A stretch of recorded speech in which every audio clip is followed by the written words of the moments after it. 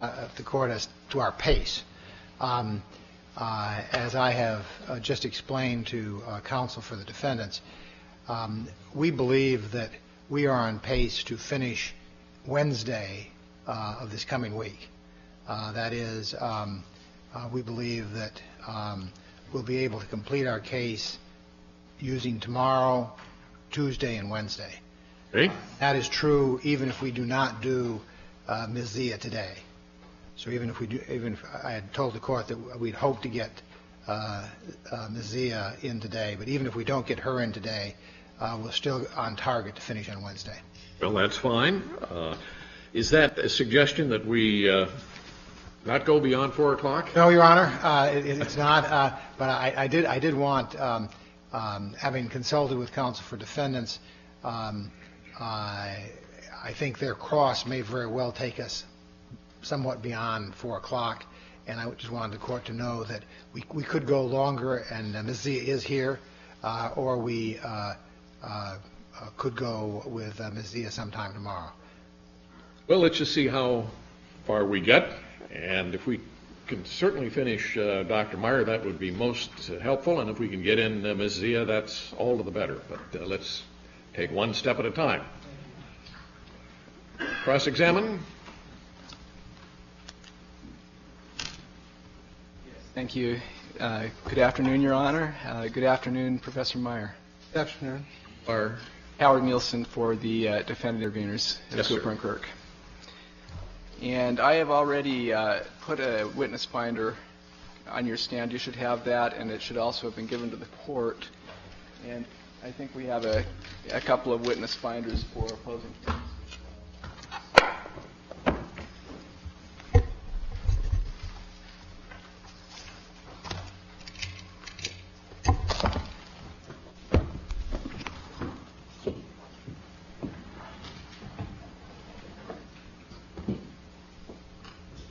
Professor Meyer, could you turn to tab 1 of the witness finder? Yes. Thank you. You'll find an exhibit there, a document there, pre-marked PX 934. Yes. Can you identify this document? Yes, it's a research article by Evelyn Hooker, published, I believe, in 1954 or so. Are you familiar with the study? Yes. Thank you. Now, in his expert report, Professor Herrick said this, quote, is now considered a classic study and one of the first methodologically rigorous examinations of the mental health status of homosexuality, close quote. Are you familiar with Professor Herrick? Yes. You agree with that characterization of the study? Can you repeat just the characterization? Yes. He said it's now considered a classic study and one of the first methodologically rigorous examinations of the mental health status of homosexuality. Yes. Now, according to Professor Herrick, quote, Dr. Evelyn Hooker administered a battery of widely used psychological tests to groups of homosexual and heterosexual males who were matched for age, IQ, and education. The men were recruited from non-clinical settings. None of the men was in therapy at the time of the study. The heterosexual and homosexual groups did not differ significantly in their overall psychological adjustment, as rated by independent experts who were unaware of each man's sexual orientation. Do you agree with that description of the study's results? Yes. Is there not some tension between Dr. Hooker's conclusions and your opinions that LGBT individuals suffer from a higher prevalence of adverse mental health outcomes than heterosexuals? Not at all. Please turn to tab 3 in the witness finder. And you will see a document that is pre-marked DIX 1247. By the way, are you moving in 934? Already coming. Yes, I'm not sure, but I will ask that be admitted. 934 is admitted. And I apologize for not doing that at the first. Okay, Your Honor, or excuse me, Professor Meyer. Now, can you identify this article? Which exhibit is it? Tab 3. It's Exhibit DIX 1247. Okay, yes, this is my article. And in fact, it's the same article you talked about on your direct examination. Correct. And I happen to hear both defendants and plaintiffs separately designated this. I have my copy in front of me. I will move it into evidence just as an abundance of caution in case there... Okay. It came in, however, as plaintiffs... It's PX 1003, Your Honor. Fine, thank you. That's... Okay. Refer to it as that. All right. Now, I'd like you to look at page 683 of the article, and that's going by the pagination from the journal that it was published in. And I'm going to read to you just a few passages from this page, just to explore your opinions that you expressed in this article. At the top of the first column, you write, "Despite a long history of interest in the prevalence of mental disorders among gay men and lesbians, methodologically sound epidemiological studies are rare. The interest in mental health of lesbians and gay men has been clouded by shifts in the social environment within which it was embedded. Before the 1973 declassification of homosexuality as a mental disorder, gay affirmative psychologists and psychiatrists sought to refute arguments that homosexuality should remain a classified disorder by showing that homosexuals were not more likely to be mentally ill than heterosexuals." Now, you wrote that, correct? Yes. And you believe that's correct? Yes. Okay, thank you. Now, skip down to the next paragraph. About the middle of the paragraph, it says, "in the social atmosphere of the time." Do you see that line? I'm going to read that. It's about the middle of the next paragraph. "In the social atmosphere of the time, research findings were interpreted by gay affirmative researchers conservatively, so as to not erroneously suggest that lesbians and gay men had high prevalences of disorder." Now, again, you wrote that, correct? Yes. And you agree with that? I wrote the entire article. Yes, okay. Well, then you are different from some of the professors I had, Your Honor. I'm sorry, I don't mean to... All right. And then, now at the bottom of that paragraph it says, "Thus most reviewers have concluded that research evidence has conclusively shown that homosexuals did not have abnormally elevated psychiatric symptomatology compared with heterosexuals. This conclusion has been widely accepted and has been often restated in most current psychological and psychiatric literature." Correct? Yes. Now, you believe that this, quote, widely accepted and, quote, often restated view is incorrect. Well, I believe that this widely accepted and often restated view is incorrect. I mean, I believe that it was, as I said here. You mean whether... The view that homosexuals did not have abnormally elevated psychiatric symptomatology compared with heterosexuals. That you said that view is widely accepted and often restated. Do you believe that view is incorrect? I said that it was in the past. Okay, it was in the past. My question, though, is do you believe that is incorrect, that view? I have to explain the context of those studies because... Well, I'm sorry. I am going to move things along. You had a chance to explain your views at length on direct, right. And if opposing counsel thinks it's necessary, you can have an opportunity on redirect. But right now, I really just want to know yes or no. Do you believe that view, that past view, if you will, is incorrect? I'm sorry, I cannot answer it like that because we're talking about what we call different generations of studies, and it just, if I could explain, I would explain. But for example, Evelyn Hooker's study was correct. So if you ask me, do I feel that it was not correct? It was correct, but I don't think that it addressed the question that you were asking me about the prevalence of disorders. Well, what I'm asking is, do you believe that in your own words, you said homosexuals did not have abnormally elevated psychiatric symptomatology compared with heterosexuals? Do you believe that it is correct that homosexuals do not have abnormally elevated psychiatric symptomatology compared with heterosexuals? I don't believe that, as I describe the evidence today. So you believe that is incorrect? As of today, yes. Yes. Okay, thank you.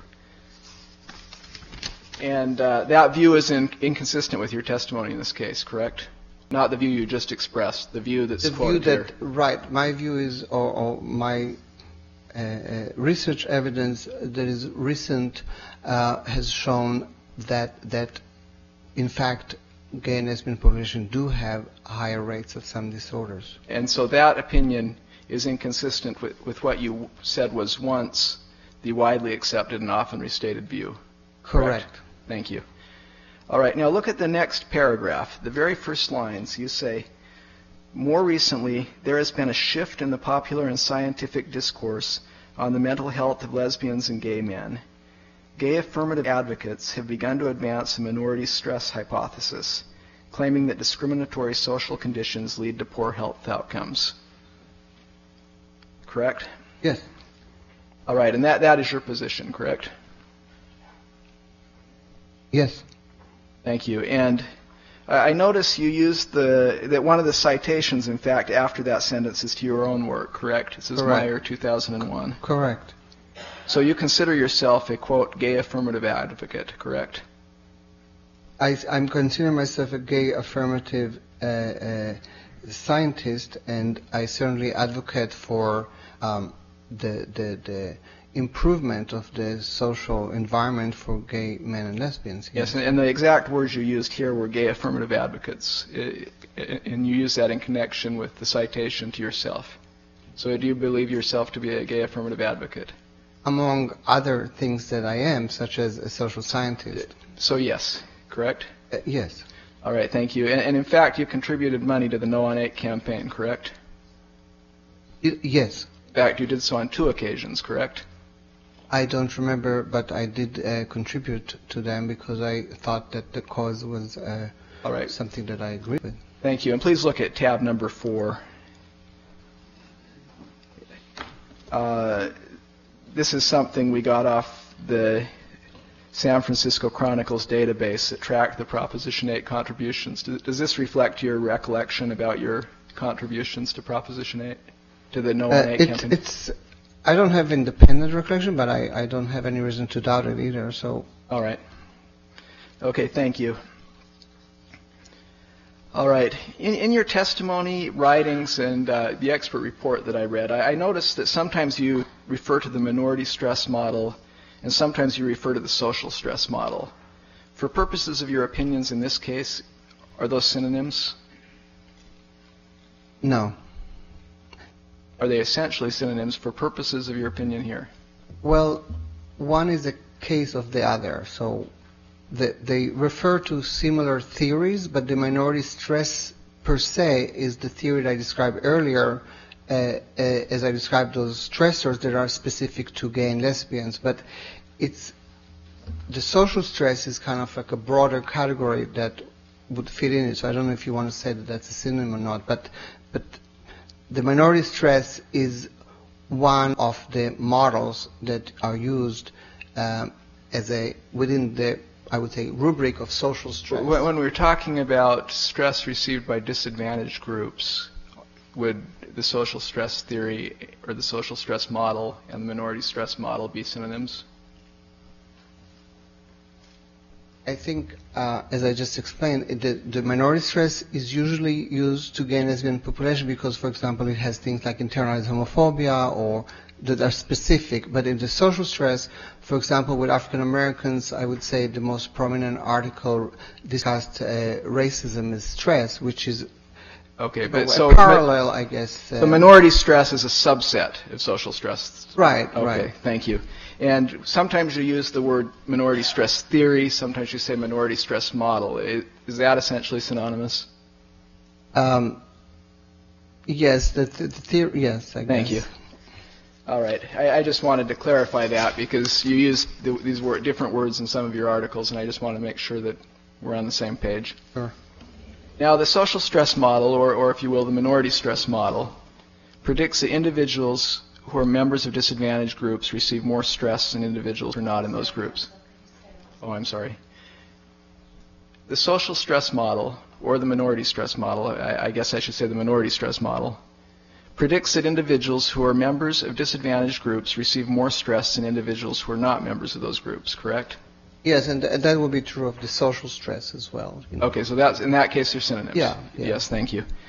And the model predicts that as a result of social stress, or as a result of minority stress, individuals who are members of disadvantaged groups will have worse mental health outcomes than individuals who are not members of those groups, correct? Yes. All right. And at least as a theoretical matter, those two premises should apply to other disadvantaged groups, correct? That, I would say, is a question that is of great interest, but I cannot say correct or incorrect on the way that you described it. Okay, even as a theoretical matter, you can't say that that's correct. As a theoretical matter, we look at commonalities and divergences across populations in order to probe our theories and to understand how things work. So there are commonalities as the way that you describe them, yes. And there are also dissimilarities, of course, so we try to analyze the balance of those and learning about theoretical issues. Okay, I would like you to turn to tab number 8 in the witness finder. Yes. Yes, and you'll find a document pre-marked DIX 2519. Yes. Can you identify that document? Yes, that's an interview that I was interviewed by this person, David Van Nies, and I believe it's a transcription of that interview. It was a oral, internet radio interview. Thank you. And in that interview, you discuss some of the studies and work that you've conducted, correct? Yes. All right, thank you. Your Honor, I would like to move DIX 2519 into evidence. Very well. Okay, thank you. And I would like to look at the third page of the exhibit.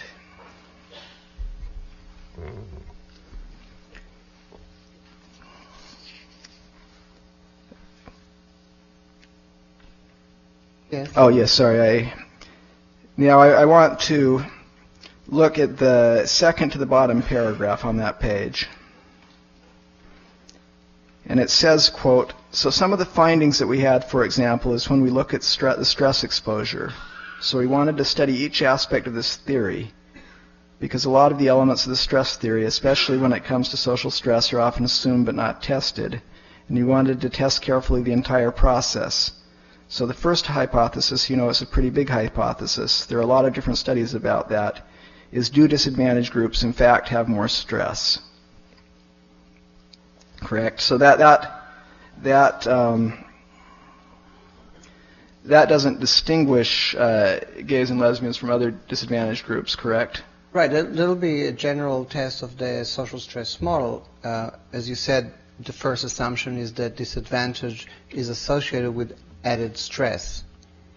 Right. And I'd like to go up earlier on that page, your second full response.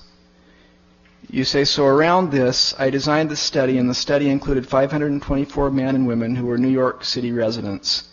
And there were people who were in those different groups that we can identify based on this so that we can test this theory. So they were gay and lesbian, bisexual versus heterosexual. They were women versus men, and they were black and Latino versus white. And we looked at those three disadvantaged statuses and to what extent those disadvantaged statuses are related to an increase in stressors, as the theory would say, and to what extent, if they do have those increases in stressors, do they in fact lead to certain mental disorders. Yes. So at least as a theoretical matter, the social stress theory would predict that for each of those three groups, the disadvantaged group would experience more stress and have worse mental health outcomes, correct? Correct. All right, thank you. All right.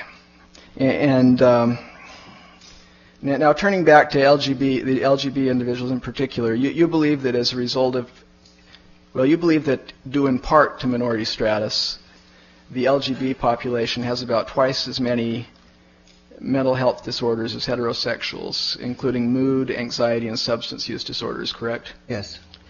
And you also believe that the LGBT population suffers from a higher prevalence of mood, anxiety, or substance use problems that do not meet criteria for a formal psychiatric disorder, but are nevertheless indicative of stress, correct? Yes. Okay, thank you. And you also believe that LGBT individuals have lower levels of well-being than heterosexuals, correct? Yes.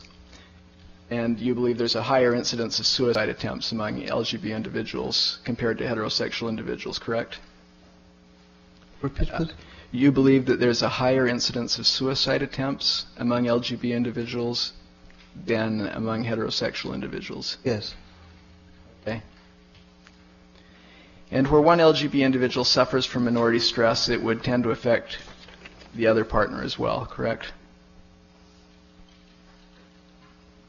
Let me rephrase that. When an LGBT individual is in a intimate relationship with another individual, where one LGBT individual suffers from minority stress, it would tend to affect the other partner as well, correct? I think that's true of all partners. When something bad happened to one of them, surely it will affect So yes, the other. correct? Yes. Okay, thank you. And I just would say it's not unique to LGBT in this okay, case. it's not unique, but it would be true. Sure. Okay, thank you. I assume, it's kind of theoretical. I would assume that it would affect the other person too, who's, if his loved one experienced something. Sure. And specifically if one of the members of the partnership or the marriage, whatever it might be, if one member suffered from minority stress, it would increase general stress on the relationship and would have a negative impact on their satisfaction, correct? Yes, some of the stressors, this is in general, kind of on average. So some of those stressors would definitely have this effect. And I particularly studied internalized homophobia as an example of that type of effect. But there might be more minor things that may not have this effect. Okay, thank you. Now, you believe that the adverse mental health outcomes among the LGBT population that you believe you have identified are due in part to minority stress, correct? Yes. Emphasis on due in part.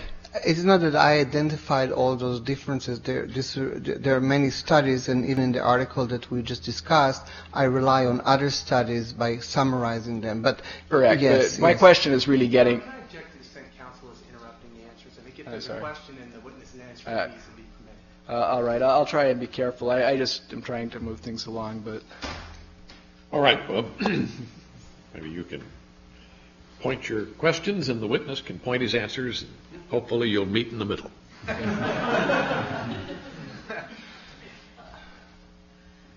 I was just making the point that you said that I found the evidence about a higher prevalence, and I just made the point that it is not all my studies. Right, thank you, and I appreciate your making that clear. My question, though, what I'm really getting at is these mental health outcomes can also result from other causes, correct? Yes. And some of those causes would be unrelated to stress, correct? Yes. And some, even for stress-related causes, some of those stressors would be not related to minority stress, correct? Yes. General stressors, I think is the term you used. Yes. Correct? Okay, thank you. And those sorts of general stressors are not dependent on membership in a disadvantaged group, correct? Correct. All right. At least as a theoretical matter, the social stress model would predict that women experience more stress than men, correct? It's correct with some. It's correct that we would look for that prediction. Yes. Okay, thank you. And in this interview, as you described your work, you actually found that men and women did not have different levels of overall stress, correct? Yes. And this is something that's also found in the general literature, correct? Yes.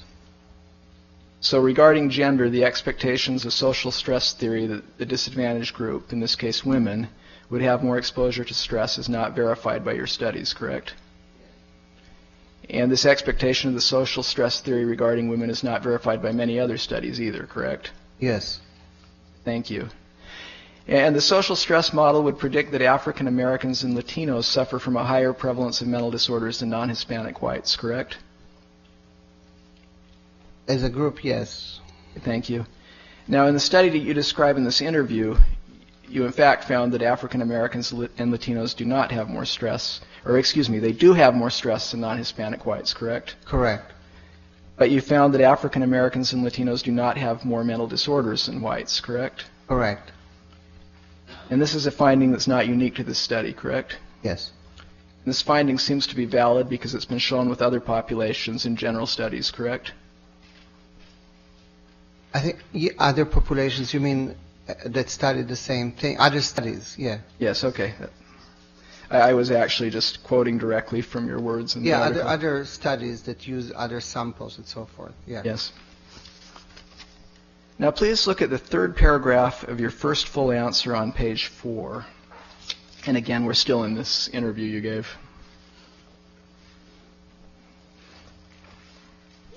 And it starts with however. Can you see that, Professor Meyer?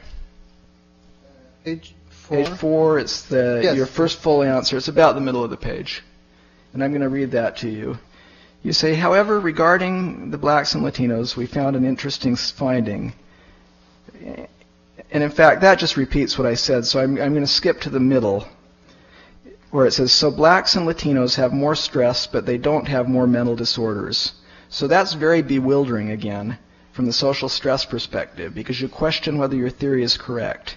If they have more stress, and the stress is a cause of disorders, which is what this whole study is about, then how come they don't show more disorders? Okay, now those, you wrote that, correct? Yes. Or well, that you've said it probably because it was an interview. Right, but yes. I've probably written something like that as well. Okay, and the social stress model would also predict that within the LGB community, African Americans and Latino LGB individuals would suffer from a higher prevalence of mental disorders than white non-Hispanic individuals, correct? I'm sorry, the study that you quoted before was about African American and Latino gay and lesbian people. Yes, I see. You're asking a different... Well, in the study we just talked about, you said this was true in the general population as well, so correct? It's true, but the study that I conducted was about black and Latino gay men and lesbians as compared to white gay men and lesbians. All right, yeah, and I want to look at another study you did that's more clearly pointed just at that within the LGB group. But I take your point, so thank you for clarifying that. But let me ask one clarifying question. But the general pattern you said in this article is true for non-LGB individuals as well, correct? For both men versus women and for the ethnicity and race groups. I would limit it to African Americans versus white because it's a little complicated with Latinos, but yes, for the African Americans versus white. Okay, but the social stress model would predict that within the LGB community, African American and Latino LGB individuals would suffer from a higher prevalence of mental disorders than white non-Hispanic LGB individuals, correct? That was a hypothesis that we tested, yes. Thank you. And you tested that because that's what the social stress theory or the minority stress theory would predict, correct? We tested because we want to see whether that is... But there's actually an alternative prediction too, so it's a little bit more complex than the way you're describing it, but we test a hypothesis because we always pose one side of the hypothesis. In fact, in this matter of gay and lesbian, which we call kind of having dual minority identities, the one theory or one hypothesis that they would have more because they now have two kind of minority identities or disadvantaged identities.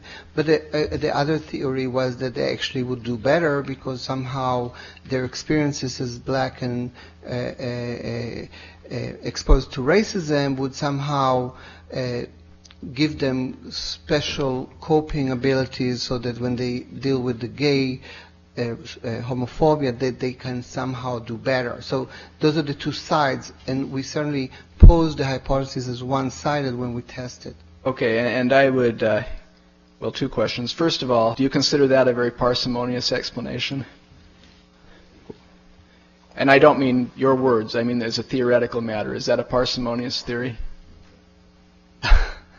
Parsimonious in what way? The way you use it in the social sciences. And you have used that word. Exactly, but I've used it in different contexts. So, my understanding is that parsimonious means simple, and that in the social sciences, in science in general, a simpler answer is preferred to a more complex one, as long as they both fit the data. Is that correct? You want me to say if that is preferable in social sciences? Yes. There's disagreements about that. So a more parsimonious explanation is preferable if you look to kind of, in some ways, you're looking for the pithiest and most simple, as you said, explanation that can explain the widest phenomena. But on the other side of parsimony, there are people, and this, is a study of philosophy and of sciences that say that parsimony is not good because it doesn't allow you to understand the details and the workings, so that it could oversimplify, in other words. All right. So that is a debatable thing, but certainly we're interested in those questions of parsimony in the way that maybe you referred to.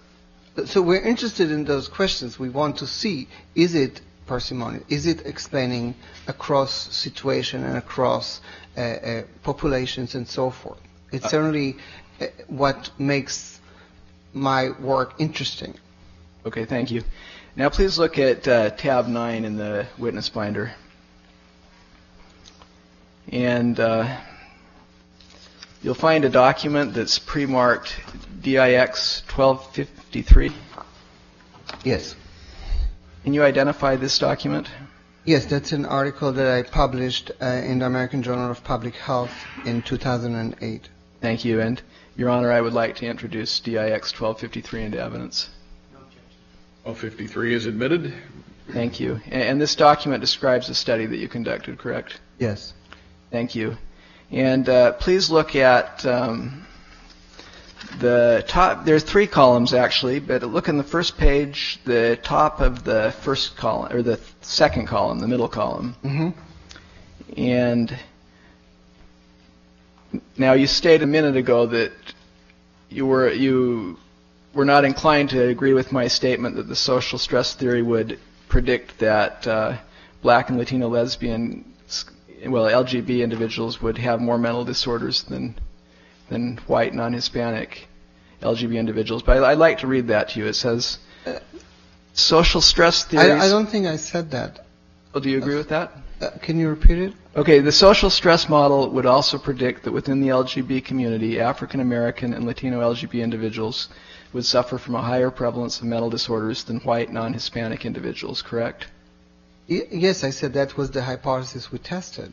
Okay. So I didn't disagree with that, but I also said that there's a debate, that we try to address in studying this topic. So there's one side and the other side. In terms of that dual identity, that's what I was saying earlier.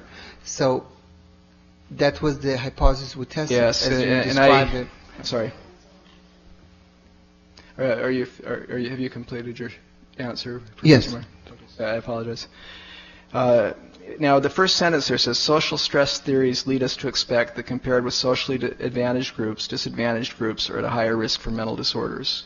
Yes. You agree with that statement, correct? Yes.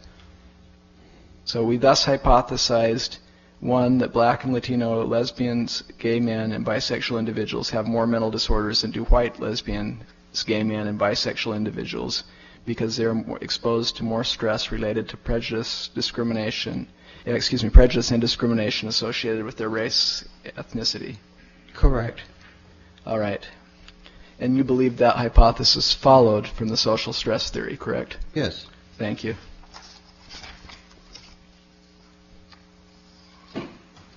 All right, and in this study you found that African Americans and Latino lesbians, gay men, and bisexuals did not have a higher disorder prevalence than did white participants, correct? And in this study, you found that African American and Latino lesbians, gay men, and bisexual individuals did not have a higher disorder prevalence than did white participants, correct? Than the white lesbian, gay men, and bisexuals. Correct. And I guess the white, non-Hispanic lesbian, gay men, bisexuals. Right. Right. And this finding was contrary to your hypothesis, correct? Right. All right, thank you. And you found that African American lesbians, gay men, and bisexuals had significantly fewer disorders than did white participants, correct? I think in some of the findings that was significantly fewer, yes. Okay, and let's look at page this first page in the third column, and I'll read starting with the second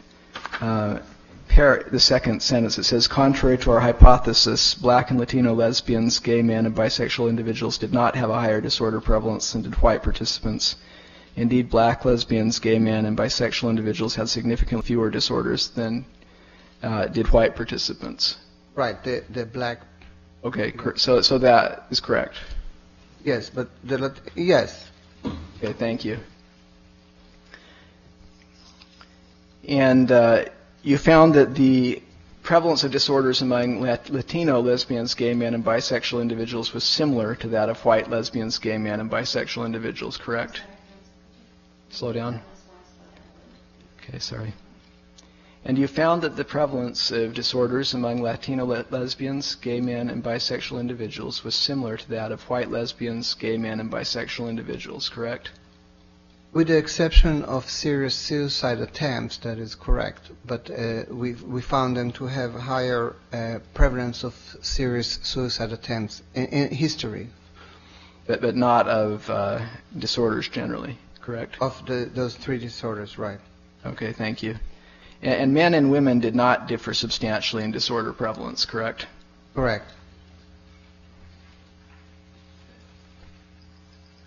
So in terms of implications to social stress theory, this study reported inconsistent findings, correct? Within the context of these particular questions that were raised in this study, but it is not inconsistent with the general, what I testified to, which was about the difference between gay and lesbian and heterosexual. So within that gay and lesbian group, there was not the finding that supported the idea that if you have an added minority identity, that will add more disorders to. But as a group, they had more disorders than heterosexuals. Correct. But which is not reported here because this is just looking at one particular aspect of it. But the results regarding race, ethnicity were inconsistent with your predictions made on the basis of social stress theory, correct? Again, within the context of that, yes. Thank you. And these results regarding race and ethnicity were inconsistent with others' predictions made on the basis of social stress theory, correct? Where is it? With other people's, yes. Yes, thank you. And you found it notable that the race-ethnicity patterns reported here among lesbians, gay men, and bisexual individuals were similar to race differences found among heterosexual individuals in general population studies, correct? Yes, but again, as a group they were all elevated, but the differences within the group of gay men, lesbians were consistent in that sense of that hypothesis that I tested, although there were some differences, but I don't think it's relevant to what you're asking about. Right, no, I understand. And you stated that you believe that further research needs to explain the seeming contradiction of social stress predictions, correct? Absolutely. We always think that further research is necessary. Yes, that's what we do. That's how you stay in business. Well, and some lawyers predict that litigation is always necessary too. But thank you. The social stress model would also predict that within the LGBT community, racial and ethnic minorities would suffer from lower levels of well-being than whites, correct? Yes, the same rationale. And the social stress model would predict that within the LGBT community, racial and ethnic minorities would suffer from a higher prevalence of depression than whites, correct? I think, is it repeating the same thing we discussed? Because I just asked you about mental disorders, which I understood to be the subject of the study we just read. Now I'm asking about well-being first and then suicide attempts second. Oh, okay. I'm sorry. So regarding well-being, again, it will be the same basic pattern. You would, on one hand, the social stress part of it would say they have another minority identity, therefore they should have more disorder. The coping, I guess, hypothesis you can say would say the opposite. And with regard to suicide, yes, you would expect them to have more. Okay. So the answer is that the stress model would predict that within the LGBT community, racial and ethnic minorities would suffer from a higher prevalence of depression than whites. Yes. That's correct. And I apologize, I misspoke. The study I'm going to look at next is about depression and well-being. Okay. Okay, thank you. Now, please turn to tab 10 in the witness binder. You will find a document that's pre-marked DIX 1252. And can you identify this document? Yes, that's another study from the same, another paper that was published from the same study looking at different outcomes that you just mentioned, actually, and it was published in the American Journal of Orthopsychiatry in 2009. Okay, and thank you. And Your Honor, this is also an exhibit that was designated by both parties. I believe the plaintiffs designated it as exhibit number 999. And it may have been among that list that Mr. Dussault submitted, though I can't recall. It is. Okay, thank you. So that's it. It's in. All right, thank you. Now, this document describes another study you have conducted, correct? It's the same study. It's a different analysis on the same sample that was in the other paper we just discussed. So it's the same people, but a different outcome, as you mentioned. All right. So it's same study, but a different aspect of that study. Exactly. Correct? All right. Thank you. And in this study, you did not find decreased well-being or increased depression in racial ethnic minority respondents as a whole, correct? Again, those are the gay and lesbian, black, and it is, yes, and consistent with what we were just saying with the other study, yes. Right.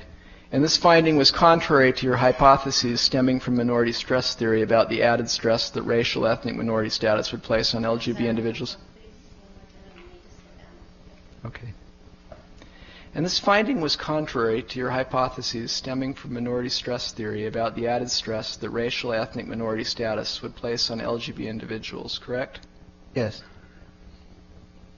Your finding regarding mental health and well-being of African American LGBT persons is consistent with results of studies of the general population that found that despite greater exposure to discrimination and prejudice, African Americans do not have a higher prevalence of most common mental disorders than whites, correct? Yes.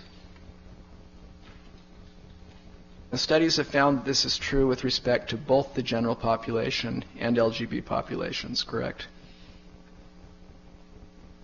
Again, it's correct in the sense of black versus white LGBT, but the LGBT versus heterosexuals, which is what I was testifying to, that was higher. But in the general population, meaning non or not necessarily gay samples, the finding is that, as you described it. Okay, and we will turn to the studies of heterosexuals versus LGBT individuals immediately after this exhibit, but I'm testing the minority stress theory generally, which is why I'm exploring some of the work you've done relating to gender and race. Now, other studies have shown that African Americans, in fact, have higher self-esteem and well-being than whites, correct? It's in the general population. Yes. Yes. Now look at page 8 of this exhibit. And again, we're at tab 10. And starting about halfway down in the middle of the paragraph at the bottom of the second column. I'm going to read that to you. It says that our results show inconsistent support for minority stress hypotheses should lead to a re-examination and, if necessary, elaboration of the minority stress model. We are particularly struck by the finding that black LGBT respondents, clearly a disadvantaged social group in American society, do not show higher levels of depressive symptoms and lower levels of well-being than their white counterparts. This finding clearly challenges minority stress theory. That this finding is consistent with findings about black-white differences in well-being in the general population, as well as findings regarding differences in prevalence of mental disorders between black and white LGBT, strengthens our confidence that these findings are not a result of some bias in our study. Those are your words, correct? And does that fairly summarize? That's one of the conclusions that we came to. Yes. Okay, and turn over the page to the next paragraph at the top of the page 9 in the first column. It says the lack of parsimony in our results represents a challenge in social stress theory. It suggests that the theory cannot be applied uniformly and that greater definitions and distinctions are necessary in future research, correct? Correct. And we discussed parsimony a minute ago, correct? It is saying exactly what I said, that I guess the word challenge needs to be extended. What I'm saying here is that we need to examine, because of those differences, the commonalities and divergences, we need to try to better, we would call it specify the model, that it'll be a better model predicting those types of outcomes, so we can explain them better. Right there. But you said that it means that the theory cannot be applied uniformly and that greater definition and distinctions are necessary, correct? Exactly. All right, thank you. Please turn to tab 11 in the witness binder. And you'll find a document pre-marked DIX 1246. Can you identify this document? 1246? Yes. It's tab 11. Yes, that's an article that I wrote that was published in the Journal of Health and Social Behavior in 1995. Thank you. And it's, again, this is one that was designated by the plaintiffs as 1002, Your Honor. And I believe it is in evidence. Very well. Correct? I'm sorry. Yeah, I'm sorry. 1002, PX 1002 is did I have opposing counsel confirm that was admitted, or? Yes. 1002? Yes. Is in. Is in. Okay, thank you.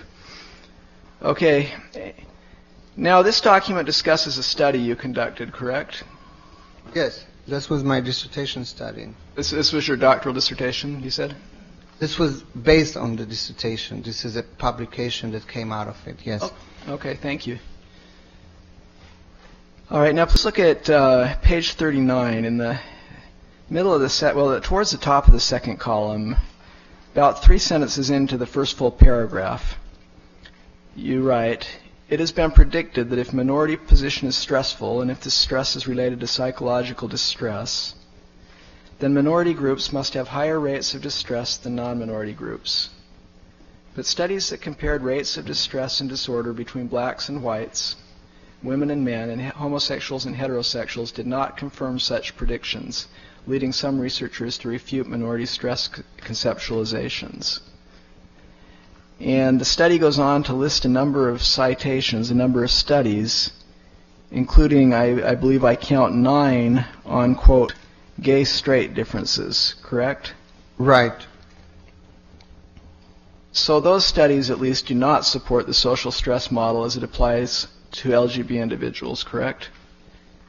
Those are the studies that I was referring to before when you asked me the questions about Evelyn Hooker and so forth, that are in the past demonstrated that. And as I also said in many of the publications, that the studies in the 90s are the ones that began to use more advanced accepted methods that begin to show this difference.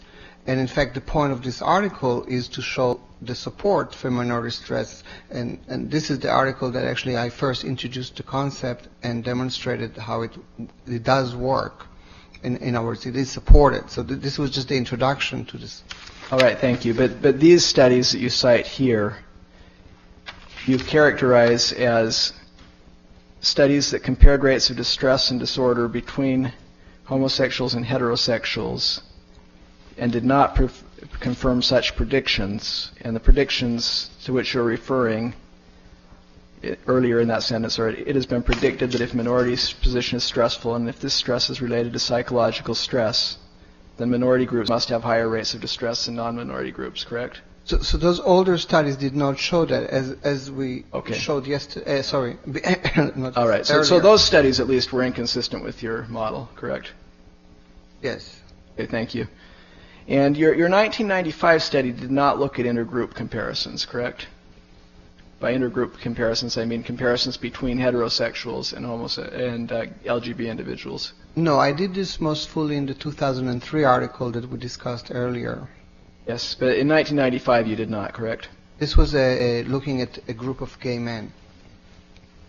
And in fact, in that article you stated that just lower down on the page, you say, I suggest that we must re-examine our reliance on evidence from intergroup comparisons of rates of distress. Despite the intuitive appeal of this approach, numerous methodological problems lead to bias, making it difficult to interpret the evidence from studies using this approach. Correct? So this refers to, we refer to different generations of studies in psychiatric epidemiology. There was a huge shift in understanding how to do studies like that. So I'm saying here what I said in that, what you're quoting, that those older articles are not a good indication for the assessment of those differences, because they didn't use sampling methodologies that would be correct, that would allow us to draw those conclusions. They didn't at the time have diagnostic criteria that were that clear, and they certainly did not have any measures to assess those. So there were a lot of methodological problems in those earlier studies, including the studies that we were discussing earlier when you quoted some of the, again, early studies that do not talk to the effect of prevalence.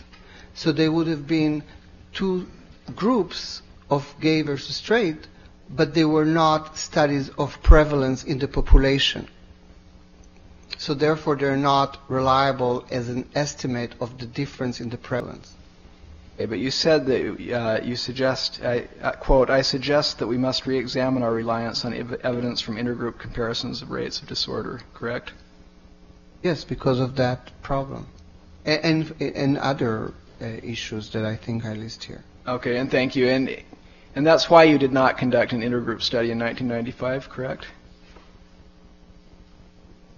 I wouldn't say that is why I didn't conduct it, but I was using this study as another anchor on this problem, as on this question. As I said, we try to use different approaches to study the same problem from different sides, so that we can see convergences and inconsistencies, so that we can, by looking at those, improve our way that we understand the problem and the theories. That is not unique, to these studies. For example, there was a time that people thought that all cancers are caused by some kind of genetic mutation, and then they find studies that don't confirm that, and therefore they go on and investigate further, and they say, some cancers are caused by an infectious agent. So that's what I mean by improving the model. So now we understand something a little better about how cancer is caused. So in the same way, we always try to challenge our results in our studies using different methodologies, different ways of assessing the basic theory that we discussed here as social stress, and use it. So when I say the word challenge, we use it to further study things that are discovered in, let's say, inconsistencies. So some of the inconsistencies that you described are now the subject of further investigation. Okay, thank you. But you found your findings in this study contrasted with the previous evidence compiled on minority stress, correct? Well, this study was looking within a group of gay men.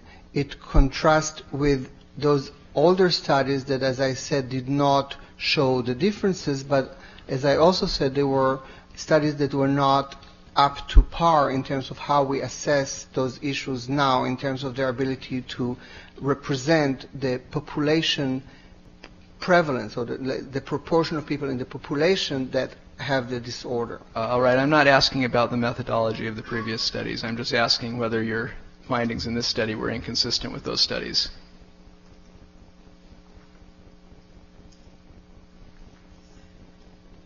I mean, I guess you could, I think I would say the older studies were inconsistent with this new finding. Okay, and please turn to page 51, okay, if you would, please, sir. Okay. Okay, Professor Meyer, let's, right in the middle of the second column on page 51, you write, quote, "These findings contrast with previous evidence compiled on minority stress. When studies compared rates of disorder or distress between minority and non-minority groups, we found little evidence that minority stress is related to adverse mental health." Correct? Yes, those are those old studies that I mentioned. Thank you. And in the last paragraph of that page, a little farther down, you say, "Certainly the issue of rates of disorder and distress cannot be sidestepped and will have to be addressed too. But if the present findings are convincing, we must address the question of rates of difference with this evidence in mind.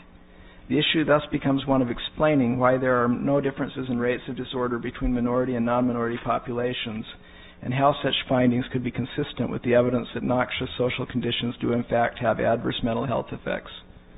And you wrote that, correct? Yes. Okay, thank you. It's kind of what I was just trying to explain as well. That Okay, thank you. Let's turn back to tab 3. And we discussed this document a moment ago, and it's in evidence, so we can go straight to it. Tab 3, Your Honor.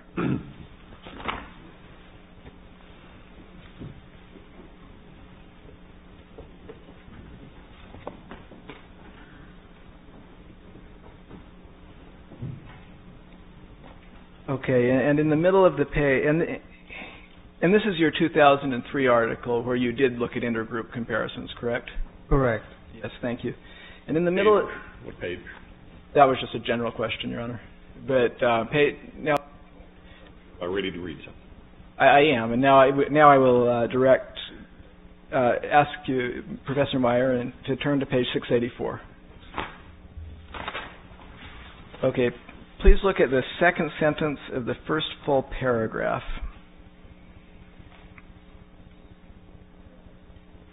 Okay, it starts in drawing.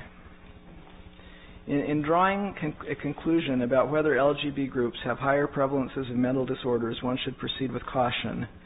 The studies are few, methodologies and measurements are inconsistent, and trends in the findings are not always easy to interpret. Although several studies show significant elevation in prevalence of disorders in LGB people, some do not. So at the time you wrote this, you believed that at least some of the previous studies were inconsistent with the minority stress model, correct? We're talking still about the same studies that were the older studies. And the reason that I did this paper is to use only the better studies, the ones that can actually answer the question. And that's what the findings in this paper demonstrate. Thank you. Now please look at page 685.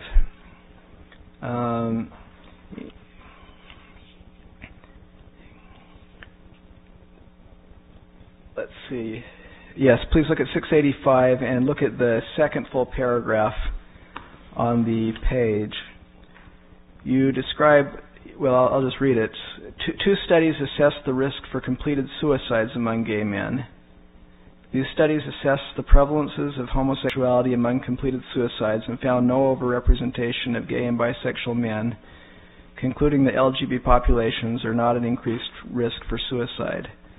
Thus, findings from studies of completed suicides are inconsistent with studies finding that LGBT groups are at higher risk of suicide ideation and attempts than heterosexuals.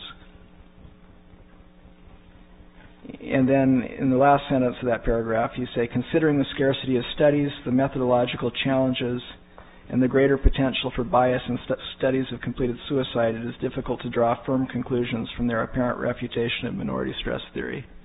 Correct?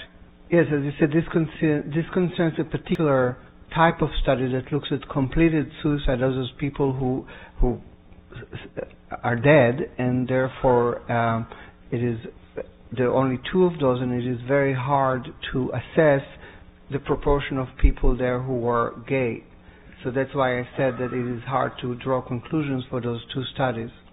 But at least on their face, you describe them as presenting an apparent refutation of minority stress theory, correct? Apparent, yes, but I also say in the same paragraph that the methodological problems would preclude you from drawing those conclusions. All right. And you said it was, considering the scarcity of studies, the methodological challenge, and the greater potential for bias, it's difficult to draw firm conclusions. That's correct. About this particular issue of completed suicide. Yes. Thank you. Now, your 2003 study did conclude that LGB individuals have a higher prevalence of mental disorders than heterosexuals, correct? Yes. Okay. As I said before, this was not my study. This was what we call a meta-analysis, which is a method of gathering data and information from other studies. So I looked at the other studies and came out with the statistics that describe the aggregate of those studies. So the purpose of that is to get a better handle on those estimates, because you're using not just one study but several studies that are available to you. Correct. And you relied on 2 types of studies, correct? Studies that targeted LGB groups using non-probability samples, and studies that used probability samples of the general populations that allowed identification of LGBT versus heterosexual groups, correct? In your meta-analysis. I looked at all of those studies, but in conclusions I relied only on the studies that use probability samples. The studies that don't use probability samples are exactly the ones we were discussing earlier, which is why I said that you cannot really draw good conclusions from them in terms of estimating prevalence. So I looked at, I think, all of the studies that were available going back, I think, to the 70s, and so when you say rely, I certainly looked at all of those, but in the meta-analysis, as most people do, you create a selection criteria for which studies you want to include, and in this case, they were. I looked specifically at the ones that were community studies that are very large and that involve probability samples, because probability samples allow us to then estimate back into the population the proportions, the prevalences, as we call them. So when you say you looked at the first type of non-probability study, but you ultimately didn't rely on that, is that your explanation? In the meta-analysis. So the meta-analysis was based only on let me get your exact words. It's the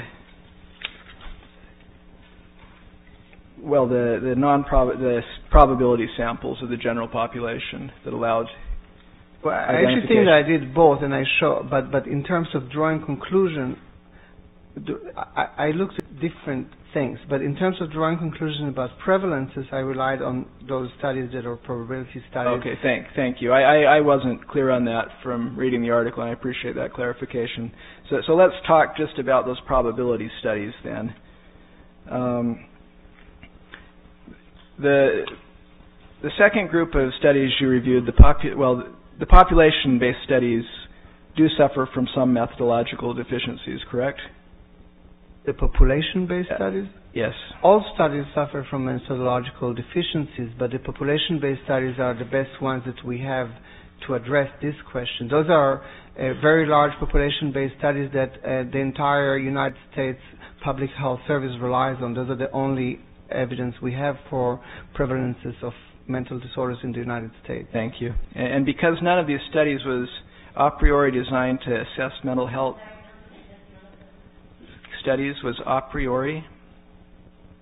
designed to assess mental health of LGB groups, they were not sophisticated in the measurement of sexual orientation, correct? Yes, those were general population studies, and the LGB group were basically whoever happened to have been gay within the general population was included by virtue of the probability sampling. The studies classified respondents as homosexual or heterosexual only on the basis of past sexual behavior, rather than using a more complex matrix that assessed identity and attraction in addition to sexual behavior, correct?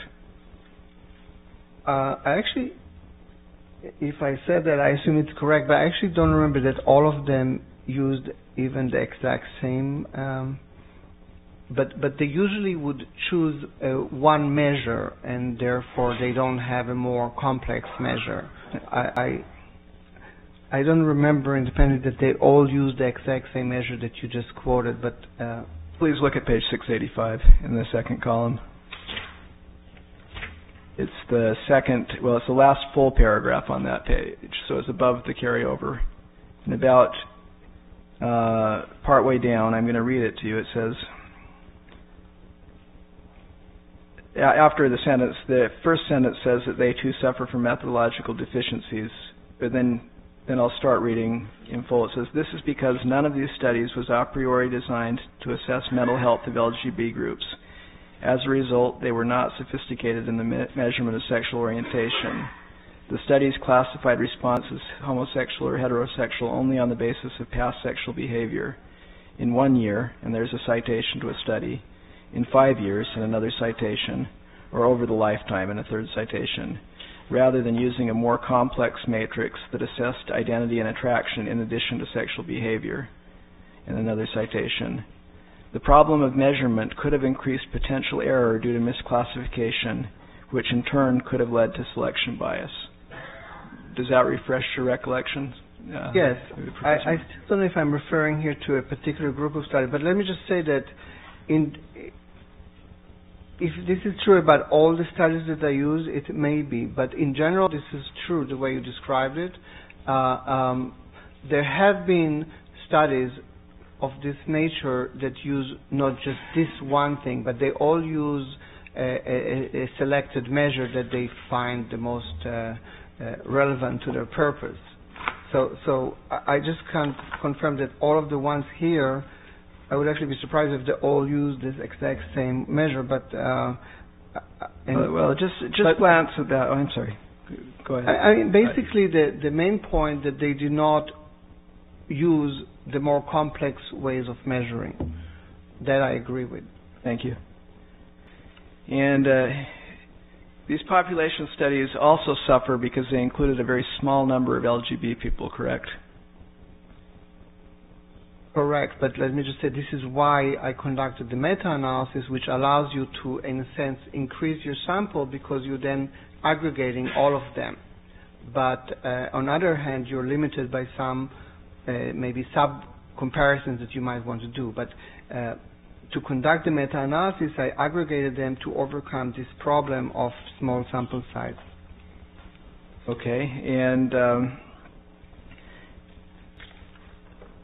please look at page 688, if you would. And starting at the middle of the carryover paragraph, as you see it on 688, you write, quote, my use of a meta-analytic technique to estimate combined ORs somewhat corrects this deficiency, but it is important to remember that a meta-analysis cannot overcome problems in the studies on which it is based. Correct? It cannot overcome all the problems, but in this particular example that you use, it certainly overcomes the problem of the sample size. That's because you're adding all of those samples together. But as I said, there's no method that is like 100% perfect, but it specifically overcomes the problem of both sample size and also what we call sampling error. So that if you just rely on one sample, you might have some specific biases connected with that. But if you aggregate, 5 samples, then that error will get lost within that bigger number of studies. So that's what it does. But it certainly doesn't, for example, overcome the the issue of measurement, because they all, you can't change the measures that they use. So it depends on what you're talking about. So it may overcome sample size, but it wouldn't overcome a lack of precision in the definition of LGB individuals, correct? I didn't say there was a lack of precision, but if there were a lack of precision, I said that they didn't use as the measure that they did use could have been precise, but they didn't use a more complex measure. But it wouldn't overcome measurement. We call it measurement error, although it would help because of that question, because of that issue that I just said related to sampling error. So, again, the best way to explain it is that when you take, even if one study has an error and maybe another one has another error, when you aggregate them all together, they're all part of it, but the larger pattern that you see will emerge despite different errors that will get. They're much better than if you just rely on the one study with the error or with the bias. But still, a meta-analysis cannot overcome all the problems in the study on which it's based, correct? No. And it's important to interpret results of meta-analyses with caution and a critical perspective, correct? Absolutely, yeah. All right. And in this 2003 study, you described your conclusions as inconsistent with research and theoretical writings that can be described as a minority resilience hypothesis, which claims that stigma does not negatively affect self-esteem, correct? Yes. And you described your conclusions as inconsistent with studies that showed that blacks do not have a higher prevalence of mental disorders than whites as expected by minority stress formulations, correct? Yes. Stated that further research must address this apparent contradiction, correct? Yes. Okay, and please look at 688 again, or I guess if you're still there, that would be great.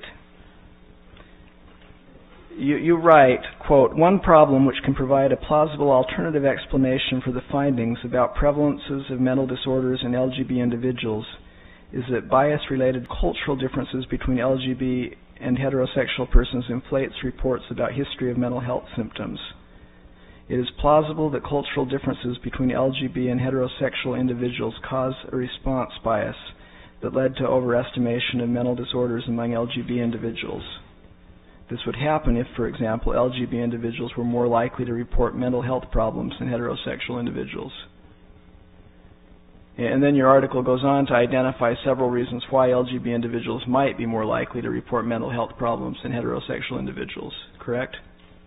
Yes, that is one of the possible limitations in the sense that, we look at all, as I said earlier when I described the methodology of working on studies, we look at all kinds of potential explanations and try to address them, assess whether or not they're feasible, whether or not they threaten the conclusion, and so forth. So this is one of the things I considered in looking at this evidence.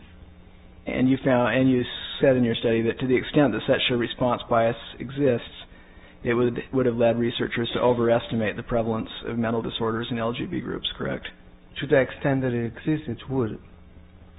And all right. In his expert report, Professor Herrick wrote, quote, "In addition, lesbian, gay, bisexual people face other stressors. For example, because the AIDS epidemic has had a disproportionate impact on the gay male community in the United States, many gay and bisexual men have experienced the loss of a life partner, and gay, lesbian, and bisexual people alike have experienced extensive losses in their personal social networks resulting from the death of close friends and acquaintances. Treatment related to multiple losses is linked to higher levels of depressive symptoms." Do you agree with that statement? No, it's not the first citation. Yeah, it's paragraph 31, note 13 of the Herrick report, and that's at tab 2 if you'd like to look at that. And it's on... I'm sorry, what page? Tab 2, and it's paragraph 31. Okay. It appears to be on, starts at the bottom of page 10. It's in the footnote. If you'd like to look at that. I read it. I won't ask you to read it aloud, but if you just look at what he writes in that footnote. Which footnote? 13. Starts at the bottom of page 10. Yes. You want me to read what it says? Just to yourself. My question is, do you agree with that statement? And I already read it. Yes, he's actually referring to something that I wrote, apparently. Yes. Okay, thank you.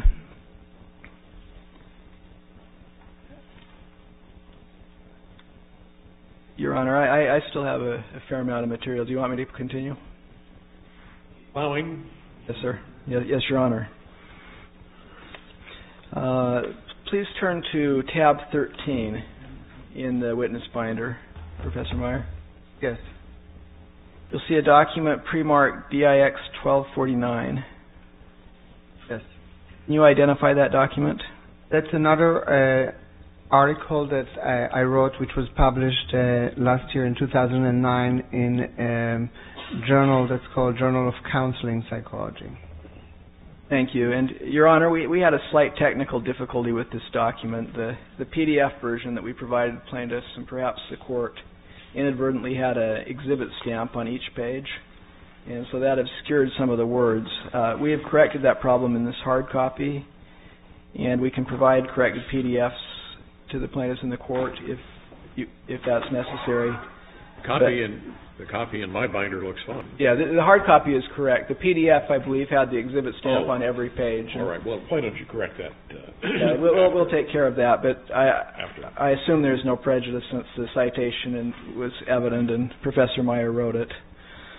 And I would like to move that into evidence, DIX 1249, the version without the exhibit stamp. It's on every page. Fine. Thank you. 1249 is admitted. Please look at page 23, Professor Meyer. Yes. You write, here lies the first problem for researchers of LGB populations. The population's definition is elusive. So defining the LGB population is a potential methodological problem in comparing mental health outcomes of LGB individuals to mental health outcomes of non-LGB individuals, correct? Where is it? I assume that it's correct. Well, that last question I didn't read from your report, so if you disagree with it, let me know. You wrote that here lies the first problem for researchers of LGB populations. Where is that? I'm sorry, it's page 23, yeah. The second column, the bottom paragraph. Okay. About the middle. It's the carryover paragraph. You write, but here lies the first problem for researchers of LGB populations. The population's definition is elusive. And then I asked you this question. Is defining the LGB population a potential methodological problem in comparing rates or comparing mental health outcomes of LGB individuals to mental health outcomes of non-LGB individuals? A potential methodological problem.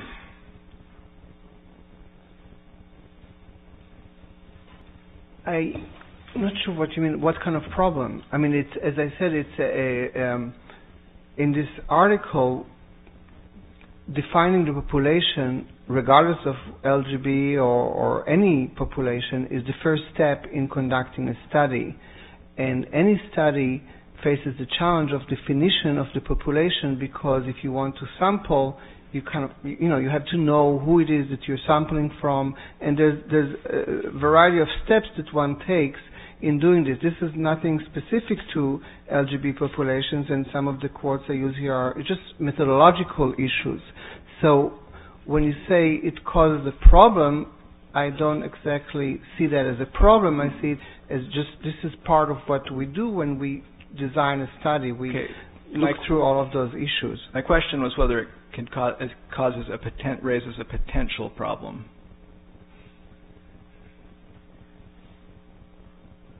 I can come up with scenarios, I guess, but I cannot answer that question in that generic form. I would have to see what exactly we're talking about. It doesn't create a problem in principle, the fact that we have questions of definition, as I said, all studies start with questions of definition, so that fact doesn't create a problem. Now, in the article we were just looking at, you noted that the population-based studies, one of the methodological problems they suffered from was that they did not use a sophisticated definition of the LGBT population, correct? That's not exactly how I said it. What I said is that they used that's perhaps a limitation, that they used one type of a definition.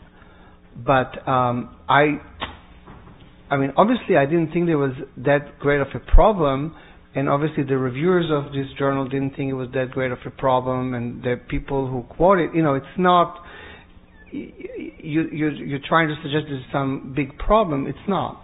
All right. Well, I'd like to explore that based on what you wrote in this article. And as you said in the first line, the population's definition is elusive, correct?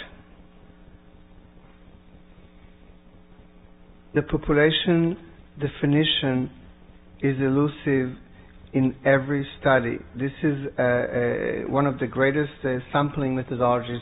Sadman devotes a lot of effort to try to address that, and I quoted it here. As I said, this is the first step of trying to establish a study. If I wanted to study men, I would have to define what age group, is there any particular residence that I'm interested in, a region of the country.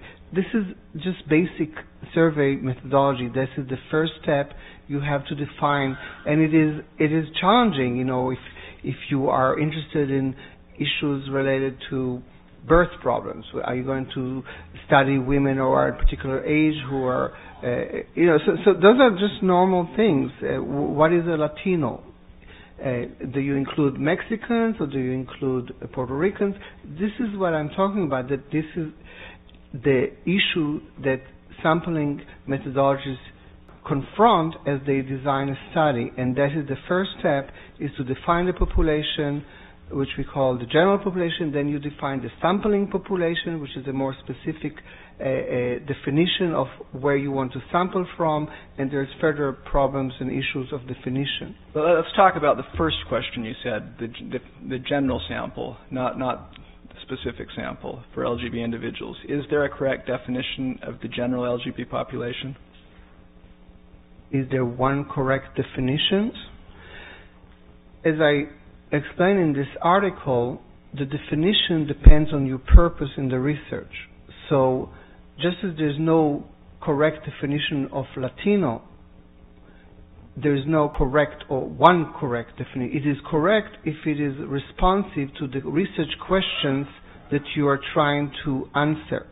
So it is only correct in that sense that did you do a good job in defining the population so that you're getting at the population that you're intending to study.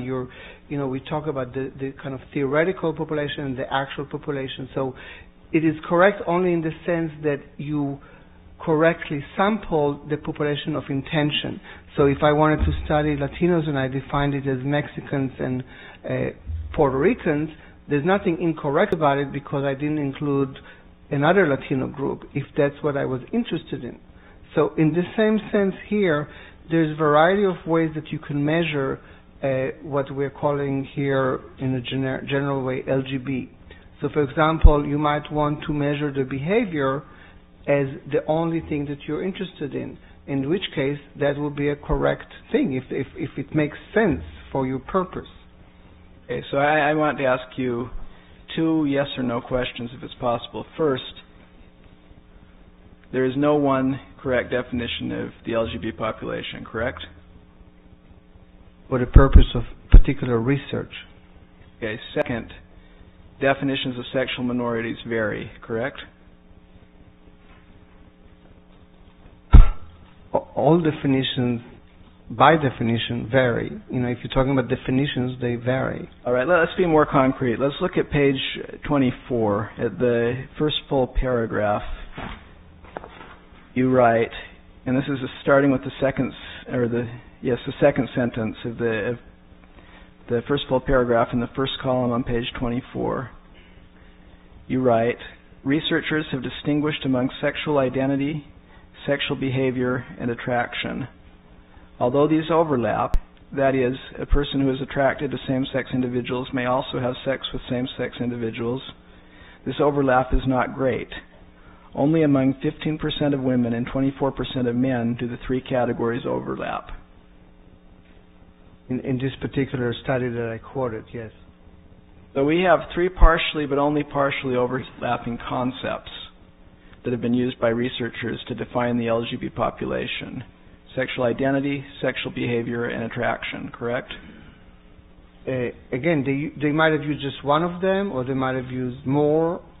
So there's three ways of defining that people have used in the field, yes. And some researchers may use a combination of those, correct? Exactly. All right.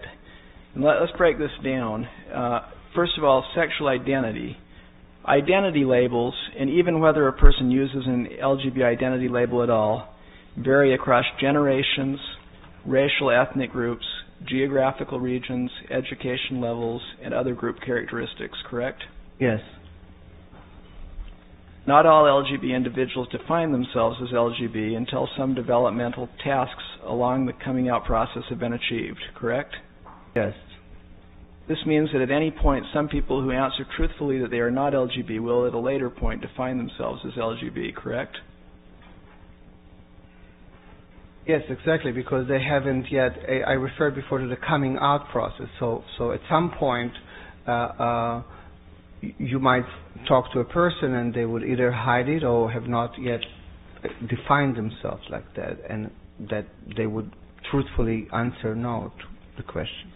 Thank you. And furthermore, because of cultural diversity, some people who engage in same-sex behavior, who may be considered by others as sexual minorities, and who may be of interest to the researcher, would not identify themselves as LGBT, nor consider themselves a sexual minority by any name, regardless of the researcher's definition, correct? Yes. So it's possible that the same individual may honestly give different answers when asked about his or her sexual identity at different times in his life. Correct? Yes. And it's possible that an individual who engages in same-sex behavior may honestly not identify himself or herself as LGBT, correct? Yes. Both of these, well, that assumes, both of those questions assume that an individual gives an honest answer when asked his or her sexual identity. But it's also possible that some individuals will not give an honest answer to that question, correct? Obviously, that's possible that people would not give an honest answer. And in fact, for LGBT individuals, there may be particular reasons why they might be reluctant to answer that question, correct? Right, as I described before, concealing would be what I would refer to that. Thank you. Let's turn next to sexual behavior. Behavioral definitions also vary, correct?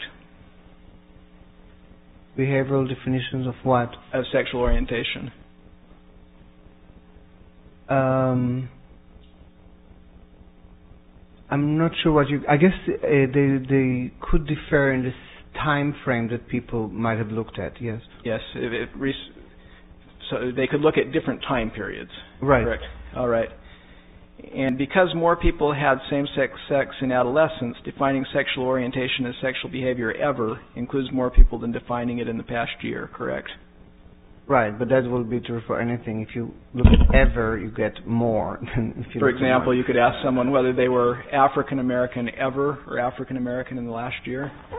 That would actually, that is a very interesting phenomenon, but that is also possible.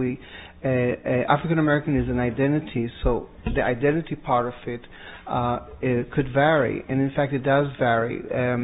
People who move into the United States, for example, who are, by our definition, African American, may not describe themselves as African American or even black, and there are studies that show that people who come, for example, from the Caribbean who are dark-colored, their parents don't describe themselves as black, but their offsprings, after being educated in the United States and socialized, do.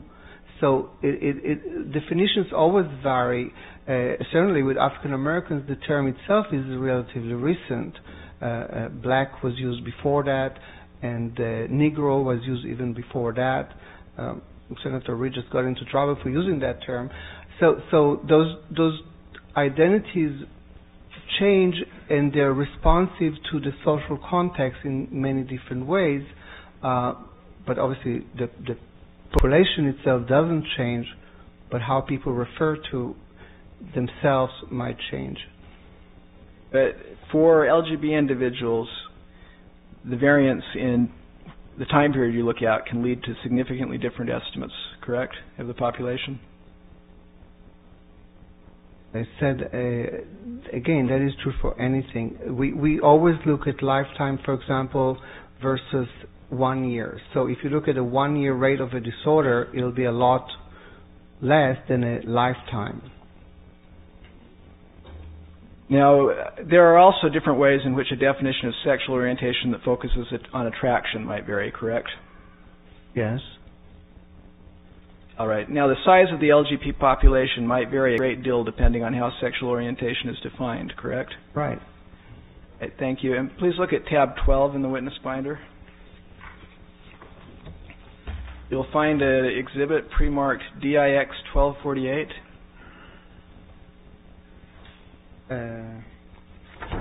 And wait, I'm sorry. Page, tab 1248. Yes. Yes. And can you identify this document?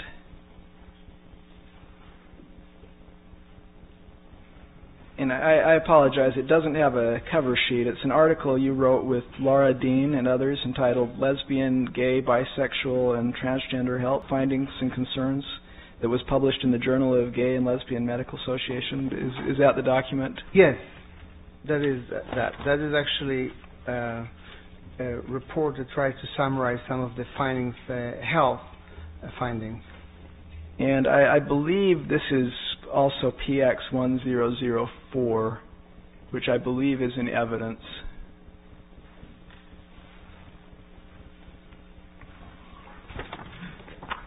I can check that.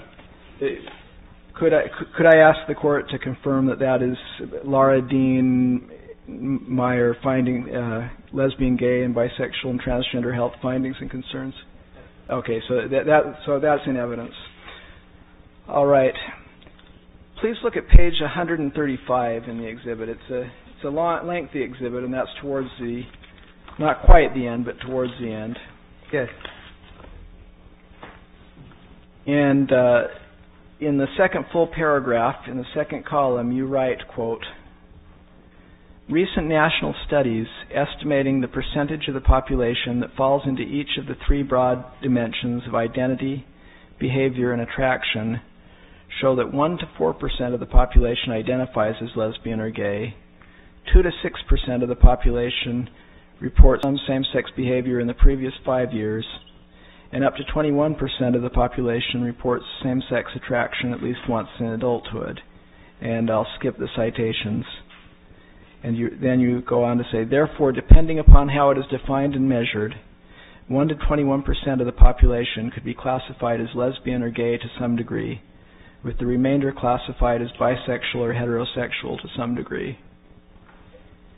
Correct? That's what it says here, and obviously, again, depending on the definition that you use for defining a population, you will get different rates. If it's more expensive, inclusive, then you would get a higher rate than if it is less expensive and inclusive. Now, 1 to 21% seems like a great deal of variance. I don't think anybody would say that attraction is a true measure of LGB, what we're talking about. So I think one of the things is when you measure things, you realize that it is not exactly the way you think it is. So attraction is a very, very fluid thing in the sense that for example, a woman tends to have less inhibitions about saying, oh, this other person is attractive. That doesn't make her a lesbian because she said that. So that's why I'm saying it's a definitional thing. For me, in my studies, I use identity, which is the standard that we use in the U.S. Census, for example, not on LGB, which is not measured, but let's say on race. So, those things are the same issues in measuring any kind of group's identity. if you wanted to, for example, measure race by skin tone, you will find that you will have a huge number of people who maybe have a darker skin tone but are not identified as black. So to me, the attraction, personally, as a researcher, I don't use the attraction definition because I find it very broad. And I use the identity when I am interested in issues such as the ones we discussed today, but I might use behavior if I'm interested, for example, in HIV-related risk. So every researcher uses definition based on the purpose of their study or survey or whatever it is. Thank you. And Your Honor, I had more methodological questions, but I'm going to skip ahead. I think we've dwelt on that long enough. And, there is one issue simply to note. We've now had a chance to look at 1004, and while it is Meyer and Dean, it's not the same article as Defendant 1248. We don't have an objection to Defendant 1248. We didn't want the record to reflect this. Thank you for, I appreciate that clarification. And Your Honor, I would move DIX 1248 into evidence then. Well, so admitted. Now, Professor Meyer, it's your opinion that limiting marriage to opposite-sex couples causes minority stress for LGBT individuals, correct? That limiting, can you repeat? Yes. Now, it is your opinion that limiting marriage to opposite-sex couples causes minority stress for LGBT individuals, correct? Yes, as I described earlier. And it's your opinion that minority stress causes a higher prevalence of mental disorders, a higher prevalence of certain symptoms of distress that don't rise to the level of formal disorders, including mood, anxiety, and substance use problems, lower levels of well-being, and a higher incidence of suicide attempts, correct? Correct. Now, does limiting marriage to opposite-sex couples cause minority stress for all gay and lesbians, or only for lesbians or gay couples who wish to marry? I would say all, because of, as I explained earlier, it is the messages it sends. So you can think about the event of marriage in a sense and say, well, it would only affect those people who want to marry, but the message that I described earlier of rejection or disapproval clearly applies to all gay people. So they would all, you know, I can't predict what every single person sees this, but there would be something that affects, as I said, the social environment, regardless if you're personally interested in getting married. It is the message, in this case, in the constitutional amendment, that demonstrates that it is of interest, or the meaning, as I said before, the social meaning. So it affects all of them, and not just those, not all LGBT individuals, and not just those wishing to marry, correct? It has the potential to affect. You know, I never said that minority stress doesn't affect every single person in the same way. It is a potential. Thank you for that clarification. Are you aware that same-sex marriage has been legal since 2004 in Massachusetts? Yes. Do LGBT individuals suffer from a lower prevalence of mental health disorders in Massachusetts than in California?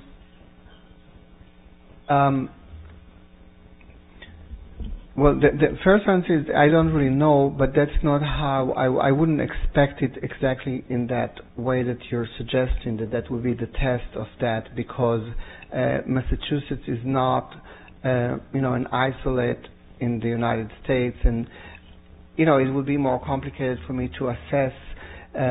So that alone would not change everything. So it's just one aspect of it, and certainly I would think that people in Massachusetts who are gay would feel more supported and welcome, so to speak. So in that sense, it would reduce the stress that they have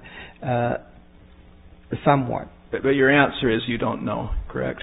Well, I don't have data on that. You don't have data. Right. Okay, thank you. Do LGBT individuals suffer from a lower prevalence of mood, anxiety, and substance use problems that do not meet the criteria for formal psychiatric disorders in Massachusetts and in California? Again, the study wasn't done in the way that you're describing it, although a study was done looking at states where there's greater rights for gay and lesbian people, and it did show those things that you're alluding to. So it wasn't exactly done in the way that you're saying. It wasn't Massachusetts versus California, but in general, in the United States, states that offer more protections, gay and lesbian populations there fare better than in states that do not offer such protection. So to the extent that you can use that as a suggestion that it does have this effect that you're alluding to, but I don't know if a study that compared California to Massachusetts on any of those outcomes. Okay, and I was planning to ask you about the other outcomes, but the answer would be the same. Right. Correct? I don't know of a study that tested it either way. Thank you. Are you aware that same-sex marriage has been legal since 2001 in the Netherlands? I'm going to believe you on that. I'm aware that I'll it's represent legal. to you that it Okay. was. Do you have do LGBT individuals suffer from a lower prevalence of mental health disorders in the Netherlands than in California? I actually don't know the answer to that, although there are studies that I don't know the answer to that. Would your answer be the same if I asked about the other outcomes you identified? Right. As well? I don't know the comparisons. Honestly, I don't know that I can tell you the rates of all of the disorders specifically to California. So I couldn't compare them. Most of the studies that I relied on were national studies that were not separated by state. Okay, thank you. Now, you are aware that California allows same-sex couples to register as domestic partners, correct? Yes, I've learned that. And you believe that, quote, domestic partnership has almost no meaning and to some extent it's incomprehensible to people as a social institution, correct? Yes.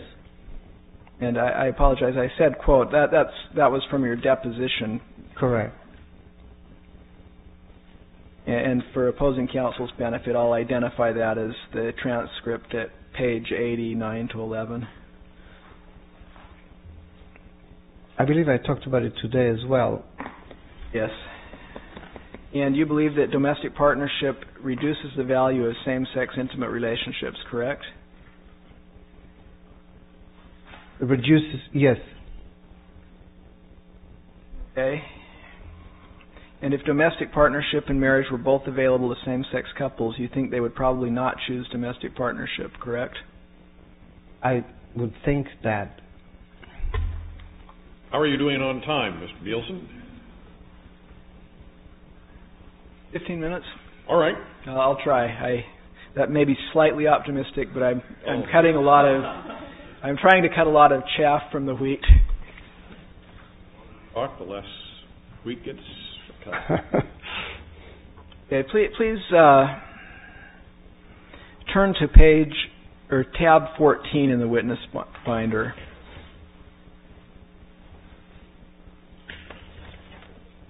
Yeah. Now, I'm going to represent to you that this is a California statute governing domestic partnerships. Okay.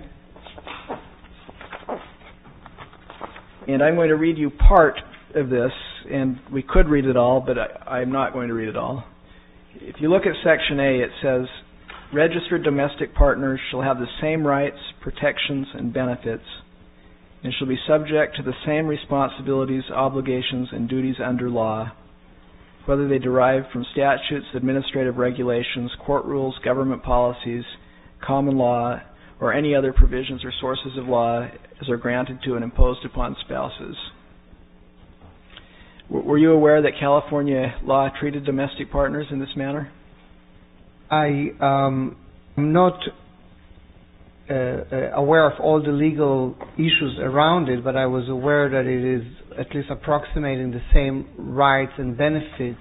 But as I said, I wasn't in my testimony or in my reports talking about those benefits and rights. I was talking about the social meaning and the social message that marriage conveys. So I wasn't studying that particular aspect of the... So that does not in any way change the opinions that you've offered in the case? No. It certainly is good thing that they offered benefits, but I'm just saying that's not what I was focusing on. My focus is on the social meaning, the social place of that, You believe of marriage. That, oh, I'm sorry. Are you complete? I'm sorry, no, it's not. Do you believe that domestic partnerships stigmatize gay and lesbian individuals? I'm sorry, what was the question? Do you believe that domestic partnerships stigmatize gay and lesbian individuals? Yes. Okay, please look at tab 15 in the witness binder. You'll see a document pre-marked DIX 1067. And as you can see, it's a letter from California Assembly Member Jackie Goldberg. You can see it concerns legislation titled AB 205. I'm going to take your word on that. Yeah, and if you look at the heading under it, it says AB 205 will provide registered domestic partners with a number of significant new rights, benefits, responsibilities, and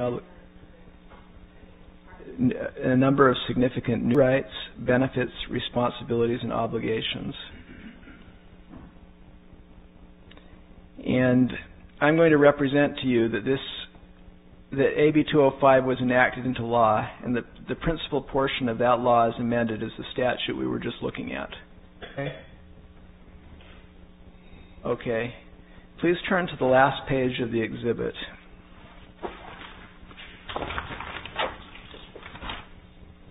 And please look at the italics, the italicized statement about 2.5 inches up from the bottom of the page. Mm-hmm. Yes. It says, this bill is sponsored by Equality California. Other advocacy organizations that collaborated on the drafting of this bill include Lambda Legal Defense and Education Fund, National Center for Lesbian Rights, and ACLU. Yes. Are you familiar with Equality California? Yes, I believe they're the organization that opposed Proposition 8. And in fact, you contributed money to the Equality California's No on 8 campaign, correct? I should become familiar with them. Do you believe Equality California would sponsor legislation that stigmatizes LGBT individuals? Do I believe that they intend to stigmatize? No, but I think that doesn't change my answer to the question about domestic partnership. So whatever their intention was, I'm sure to better the lives of gay and lesbian individuals in California, but nonetheless having a second type of an institution that is clearly not the one that is desired by most people is stigmatizing. All right, and if I were to ask you the same question about the involvement of Lambda Legal Defense and Education Fund, National Center for Lesbian Rights, and the ACLU, your answer would be the same, correct? Exactly. All right, thank you. Your Honor, I would like to move DIX 1067 into evidence. Well, 1067 is in. I'd like to direct your attention to tab 18.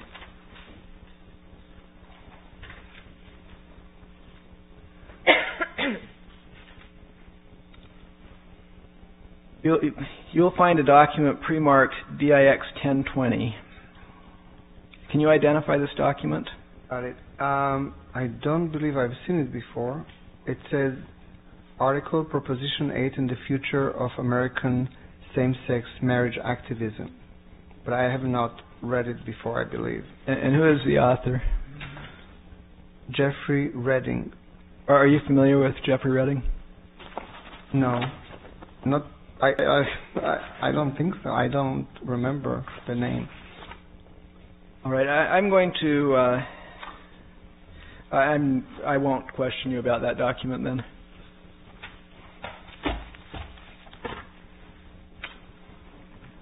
Have you done any research to determine whether, since it adopted AB 205, and that's this bill we were just talking about, LGBT individuals in California suffer from worse mental health outcomes than LGBT individuals in any jurisdiction that recognizes same-sex relationships as marriages? No. Okay. Now, at your deposition, I would like you to turn to, you made a statement, and I want to confirm that it was, in fact, a statement that you made. And it's, turn to tab 7, if you would. That's a transcript of your deposition. And look at page 149, and the pages are a little confusing. There's 4 on each page. That's okay. And it's actually page 38 in the continuous pagination at the bottom, if that's helpful. I got it.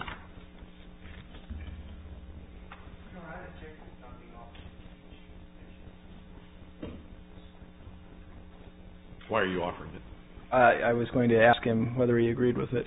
Perhaps I should ask him whether he agrees with it first, and then if he doesn't... Why don't you ask him the statement? Yes, exactly. Referring to the deposition? Right. When you speak of a gay and lesbian person whose intimate relationship has not been granted societal approval, would that include gays and lesbians who are in a domestic partnership? Yes. In the same sense that I discussed earlier about the social meaning of marriage versus domestic partnership.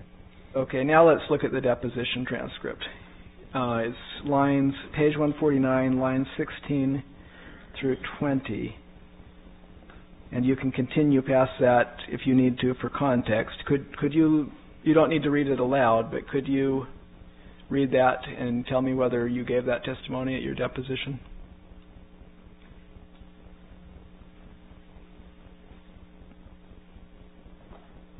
I give this... you say this at your deposition? I don't have an independent recollection, but I read it here and I presume that's correct. And the statement was, the answer you gave to the question today was yes, and the answer at your deposition was no. I describe here when I talk about these unions in the sense of the impact on stigma, I'm really not considering domestic partnership, and admittedly they have many benefits, including maybe something that you were referring to just recently. But in terms of the impact that I'm referring to here, I wasn't talking about domestic partnerships.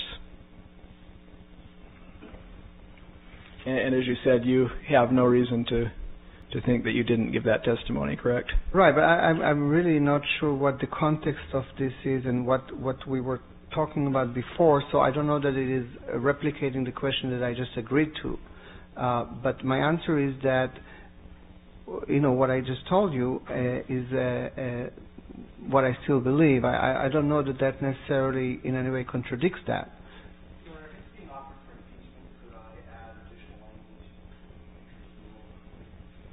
Well, no objection. Come on. No, it's okay. I'll just read it in. So it's part of the record as well. This is from page 153, starting line 3. Question, perhaps domestic partnership is confusing and not well understood. Does it minimize the significance of the relationship? Answer, yes, because as I explained before, domestic partnership is compared with marriage. It refers to a similar thing. It refers to a couple being together, let's say to a union, and therefore when you use domestic partners, an obvious comparison would be with marriage. Now in this case, or in any case, really, domestic partnership is offered clearly as a secondary option, not as the most desirable option. very well. Shall we move on, Mr. Nielsen? Yes, we shall. Professor Meyer, you believe that laws are perhaps the strongest of social structures that uphold and enforce stigma, correct? Yes. I believe I wrote that. Yes. As we've discussed, California recognizes same-sex relationships as domestic partnerships with essentially all the rights of marriage, correct? Yes, I have to. Again, I have no knowledge of the law specifically, but I understand that that's the case. Are you aware that California law prohibits discrimination on the basis of sexual orientation in housing? I take your word for that. I think I knew that, but... Are you aware that California law prohibits discrimination on the sexual basis, or on the basis of sexual orientation in businesses' provisions of services? Again, I'm not independently aware necessarily of all the legal issues of protections, but I'm aware now that you're telling me that. Okay. Are you aware that California law prohibits discrimination on the basis of sexual orientation in employment. Same answer. Okay, and I could go on, and in the interest of time I won't, but let me just ask you this. Leaving aside the question of marriage, are you aware of any other state whose laws reflect less structural stigma than California? Leaving aside the question of marriage, as I said, I'm not as familiar with the details of the protections either here or in other states. So it's going to be I cannot answer that. Okay. So the answer is I don't know. Is correct? I just cannot answer that. I don't know what the different legal... I would have to study this and look at those. Understood. Thank you. Now, you talked about Proposition 8 sending a message about the value of gay and lesbian relationships in your direct testimony. Did you intend by that to offer an opinion about the purposes of the people who drafted or voted for Proposition 8? No. All right. No further questions, Your Honor. Very well. Any redirect, Mr. Dassault?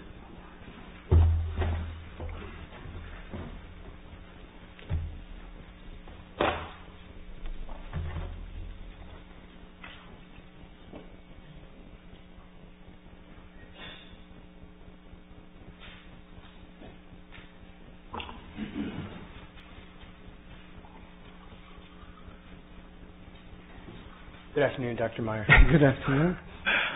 Almost evening, but I'll say afternoon. Just a couple things I wanted to follow up on.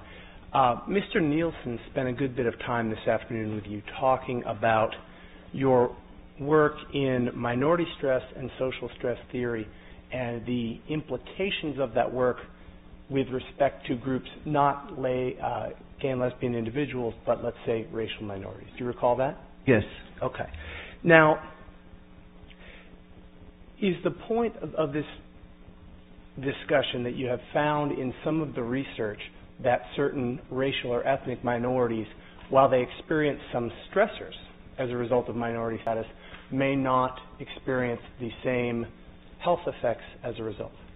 Correct. That's specifically with African Americans or blacks in the United States. Now, and I should just correct, this is not that I found this, but this is a finding that definitely is in the literature. It's not all my studies empirically, but there are studies. I found it in the sense that I read about it and so forth. Now, Dr. Meyer, do you have any views as to any differences between, let's say, the African American minority community and the minority community of gay men and lesbian that might explain some of the differences in terms of the outcomes that flow from stressors? Well, of course, as I mentioned, the reason we look at differences in the patterns of results is exactly to, as I said, improve our models. And one of the things that we therefore analyze, and again, it's not just me, we begin to look at, well, what is different between those two populations that might help us understand the workings of these social stressors. In terms of African Americans' findings, there are several areas of further study that we're interested in. The first one that is most often advanced is and I'm discussing this in comparison to gay and lesbian here, is that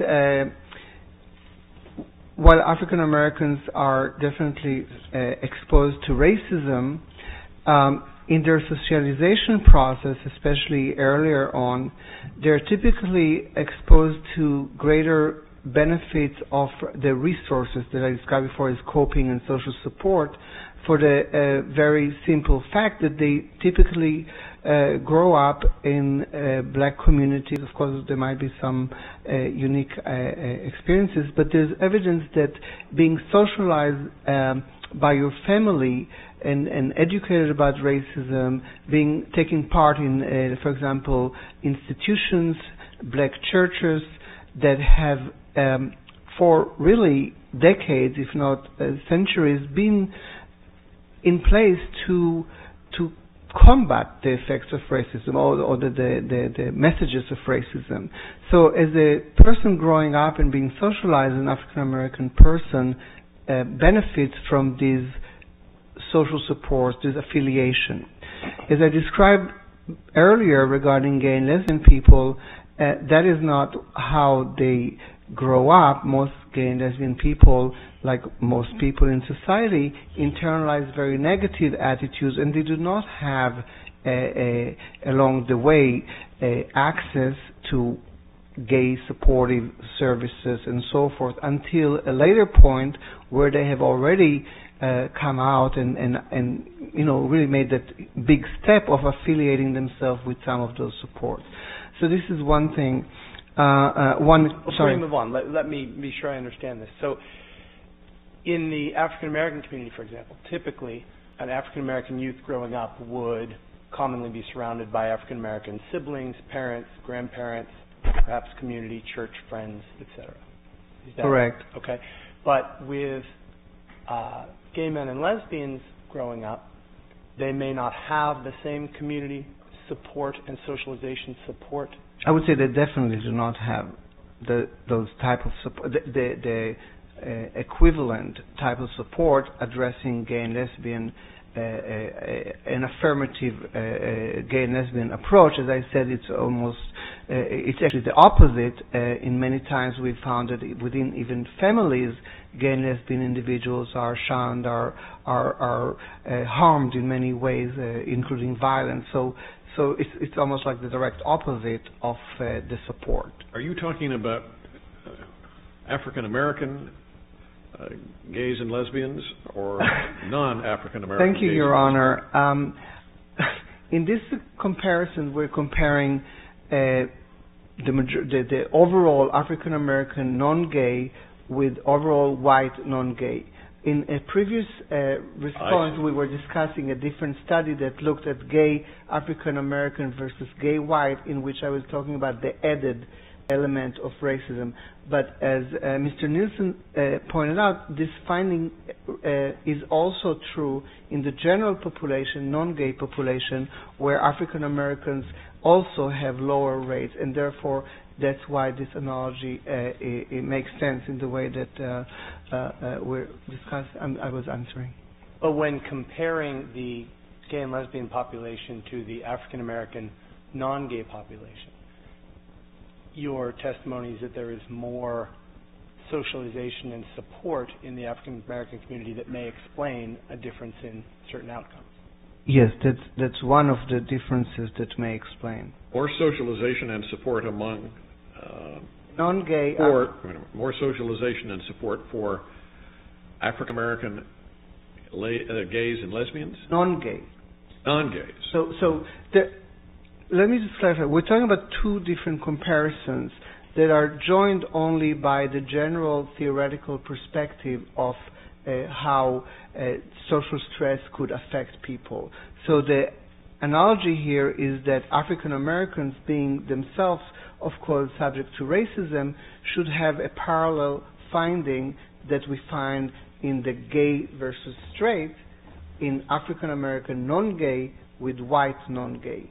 It's a very different, but you expect some kind of parallel that if the stress related to prejudice is affecting them, then it should affect also blacks. And the questions here were, well, why isn't it true for non-gay African Americans versus non-gay white, where it's true for gay versus straight, regardless of color? So this is really going to a whole different area that is not pertinent specifically to what I testified regarding gay and lesbian population. This is expanding towards an analysis of broader sociological theories and looking at some parallels in the findings across groups and across ideas. And let me clarify, the line of questioning that I want to follow up on now was a line of questioning from Mr. Nielsen suggesting that if the theory of minority stress is taken from the gay and lesbian minority population to the African American minority population, would you expect exactly the same health outcomes? And does the fact that you might not see the same health outcomes in some way suggest that the model doesn't work? Do you recall that discussion? Right, and my answer is that it does not indicate that the model doesn't work. It indicates that there are differences in the characteristics of, that this is not a perfect comparison. There are differences in the characteristics of race in terms of blacks versus white, non-gays, and from that comparison and the comparison of gay versus straight, and a major difference is that blacks are socialized with a lot of, or with variety of access to support for their race that comes to counter some of the effects of racism, whereas gays are socialized with homophobia and without, in their families and original communities, say, access to a similar gay-related affirmation. In some of the exhibits we've seen today, we've seen the term minority stress and we've seen the term social stress. Are those the same things? As I responded to Mr. Nielsen, social stress can be maybe thought of as a broader category, and within that, in the African American comparison, people have talked about racism as stress. In the non-gay African American versus white, people have discussed it as a racism as stress.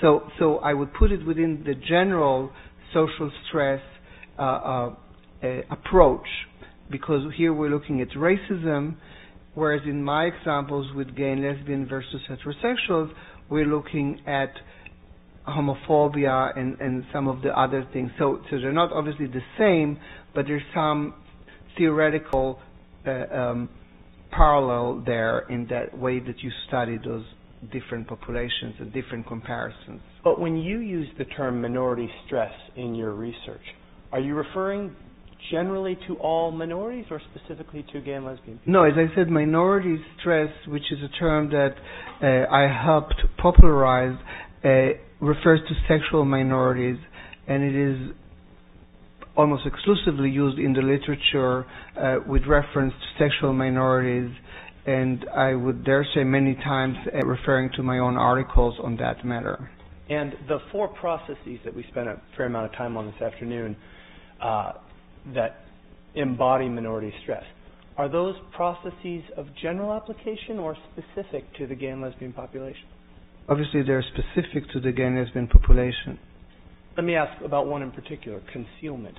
Would concealment be a similarly significant issue when you're talking about the gay and lesbian population as compared to a racial minority such as the African American population? Not at all in the same way for obvious reasons, although the answer is no. There's some instances where somebody may be able to conceal his black identity, but it is mostly, we don't think of concealment when we think about the model of racism. Let me also ask you, in this comparison of the gay and lesbian minority to the African American minority, about the issue of structural stigma. And you talked about the role of law. Today in America, are African Americans subject to legal structural stigma in any way comparable to Prop 8? Well, obviously, as I said, this would be another difference between the two populations. When I was saying there are several differences, this is a major difference. I believe that at least since 1964, there are no legal types of racism in the United States. So in terms of the power of the law and the state, there is no endorsement of racism. That does not mean that racism is abated, but certainly it is not parallel to what we were discussing today in terms of the structures of the law. Is there any racial minority in the United States that's denied the right to marry? I don't think so, but... With this issue of the extent to which a theory of minority stress or social stress applies to, let's say, racial minority groups, does any of the fiction or findings in that area in any way undermine your view that minority stress operates in the lives of gay and lesbian people and adversely affects health? No, and there's no evidence for that. There's no real challenge in terms of findings that are this confirming. There's certainly not all the findings are always perfectly as you would like them, but there's majority of the studies done in the field, as I said, and many of them that I quote do not lead me to have doubt in the veracity of what I was testifying to. And the situation with African Americans, as I said, is of great interest to me, as is the issue around gender, that is men versus women, and it's something that I'm very motivated to study, but it is really because of my intellectual curiosity and interest in, as I said, specifying the model better, understanding how do these differences that we were just describing, for example, and there are others, how do they play into this causal change that I was describing earlier. So it is of interest, but it doesn't lead me to doubt anything regarding the specific case of minority stress in lesbian, gay men, and bisexuals, which has been my work. Now, Dr. Meyer, Mr. Nielsen asked you a series of questions where he presented you with a hypothesis, and then he would ask you whether a particular study or analysis was inconsistent with that hypothesis. Do you recall that? Yes. Is one of the purposes of a study to test whether a hypothesis is true or not true? That is the purpose of a study. Mr. Nielsen also asked you about stigma and domestic partnerships, and he read you some examples of certain rights groups supporting domestic partnership. Do you recall that? Yes. I asked just a couple follow-up questions about that. Assume hypothetically that you have no right to marry for gay and lesbian people and no right to domestic partnership. Is it your view that gay and lesbian people are stigmatized? They're stigmatized, as I showed, regardless of this. This is, as I said, an added block in the stigmatization, and I think a very important and forceful one, in the sense that it has the power of the state and all that, but it is not the only stigma, if I understand you correctly. Clarify. Hypothetically, if you had a state in which there was no right to marry and no right to domestic partnership, is it your view that that would stigmatize gay and lesbian people? Well, I think not having the right to marry would stigmatize them as in the same way that it stigmatizes them in this case. And then alternatively, if in the same state gay and lesbian people are denied the right to marry, but they are given a domestic partnership that is valued differently by society, would you view that to be a stigmatic effect as well? Of course. In a sense, you're actually making a clearer statement of stigmatization when you have this dual system, because it is not only that you're denying them the marriage, you're also saying this is marriage is highly valued and therefore you cannot get that part. So we're giving you something that we're calling something else. So in some ways you could say, at least in the way that again, it's not in a tangential way, but you could say that the message is even more severe, but of course it's kind of a silly comparison, because I agree, I would say that if state does not offer marriage, that alone is a stigma. But certainly if you have two sides to this and you're saying you can only get to the back of the bus, that is quite more stigmatizing. Thank you. I have nothing further. Very well. Thank you, Dr. Meyer. You may step down. Thank you. And I think we'll perhaps pass on Ms. Zia until tomorrow morning. Is that agreeable to everybody? Yes, Your Honor. All right. See you all at 8:30 tomorrow morning. A housekeeping matter. One quick two, actually. That might change the order of our witnesses tomorrow. We may end up with Dr. Lamb as our first witness, followed by Ms. Zia.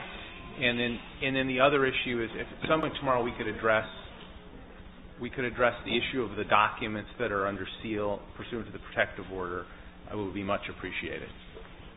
I'll be happy to do that. Have you worked out an agreement with these individuals that we chatted about this morning? Still working on it as we review the documents. We were going to try to nail that down this weekend so we could report on Tuesday. I see. And exactly what documents are you going to raise tomorrow?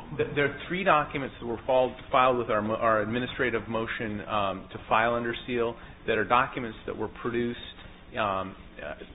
pursuant to the most recent order to compel. They've been produced under the protective order. Oh, are these the documents that I asked for the response to Yes. at the close of proceedings today? Yeah, I think yesterday, and I think the response was filed. So the proponents have filed the response. We're not going to file a reply. I'm just ready to argue whenever you're ready to hear it. All right. Okay. I appreciate that. Thank you, Your Honor. 8:30 tomorrow? Thank you. Thank you, Your Honor.